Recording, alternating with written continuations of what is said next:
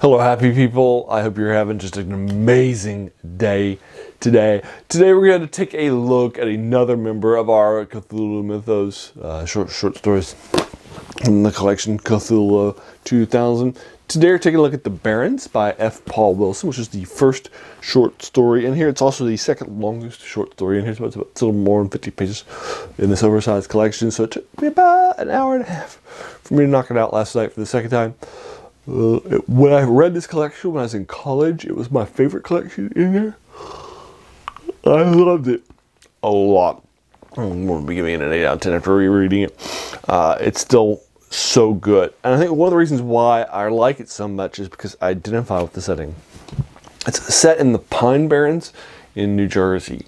And it's clear that the person who's writing the short story is either from the Pine Barrens, vacations there, has a big love for the area, because a lot of this short story is fleshing out the Pine Barrens, and the entire story is set there, and I think they do just an incredible. F. Paul Wilson does an incredibly strong job at bringing out the character and the nature you really feel for the people that live there. You really enjoy it. And I really like that a lot. And as somebody from southern West Virginia, it really felt like he was, in a lot of ways, it was somebody who was talking about my home. So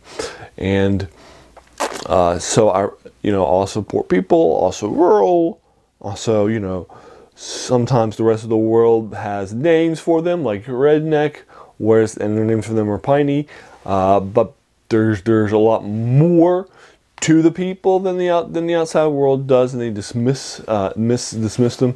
And I think that I really identified, if you will, with the locals in this short story in the Pine Barrens a lot, as somebody who's from Southern West Virginia. So I thought this was an incredibly strong story. F. Paul Wilson, as a writer, is fine. He's suitable.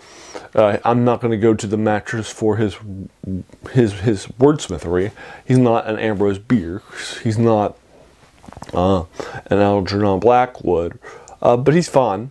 I'm never going to give him a 9 or 10 out of 10, but this is still my favorite short story from this collection.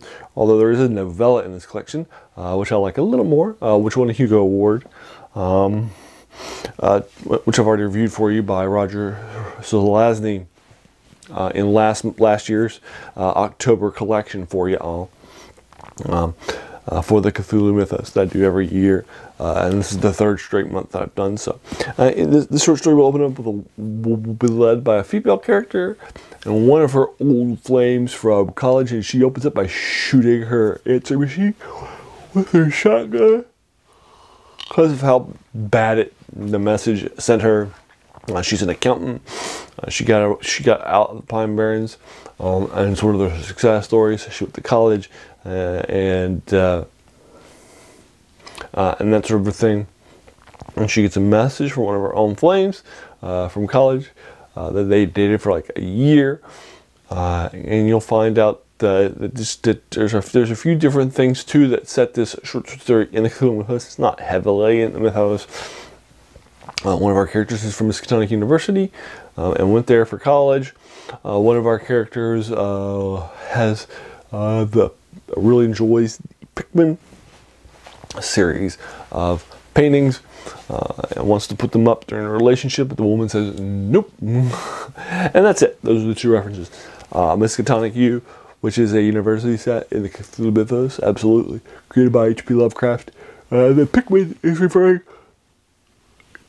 to Pickman the model, which is not in the Cthulhu Mythos proper. But I have reviewed it for you recently, actually, over the summer, a couple months ago, for this channel.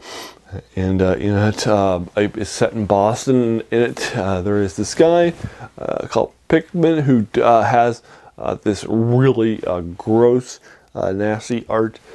You look at some of his paintings, and you follow him along and journey through his Boston. It's pretty good. A lot of people think it's one of their favorite horror stories by H.P. Lovecraft. It's certainly one of his most popular ones. outside the Cthulhu Mythos proper. But here it's being brought into the Cthulhu Mythos by the same guy, which is fine. I don't have any issues with it. So that's also a reference to an H.P. Lovecraft short story, the Big Moon, a series of paintings that he wants to put up in their college dorm, and that's it, that they shared together off campus. Well, it's an apartment. The two of them share, her and her boyfriend. So there are a couple of references, and that's it. It's very light in the Cthulhu Mythos references.